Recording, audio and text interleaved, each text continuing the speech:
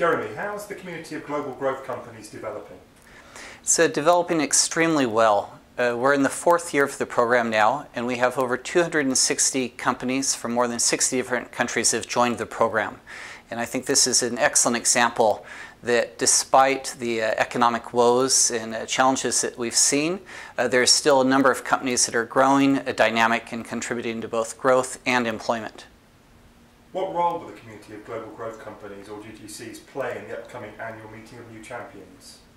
The global growth companies are very much at the forefront of driving growth, of leading new approaches to sustainability, addressing a number of challenges we see across the environment, both economically, socially, and coming up with new approaches and new ways of doing business.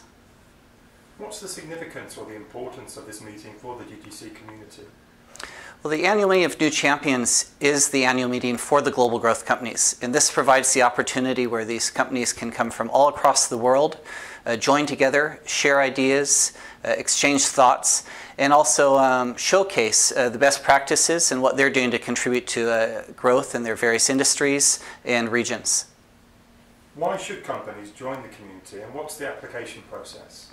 Right. Well, we find that most companies join for the richness of the community, for the ability to interact, exchange ideas with their peers, and to cut across traditional boundaries where they find a number of new opportunities to grow and develop their businesses. And we have an application process where companies can actually visit us online at wforum.org/GGC, and there they'll find all the information they need to join the community.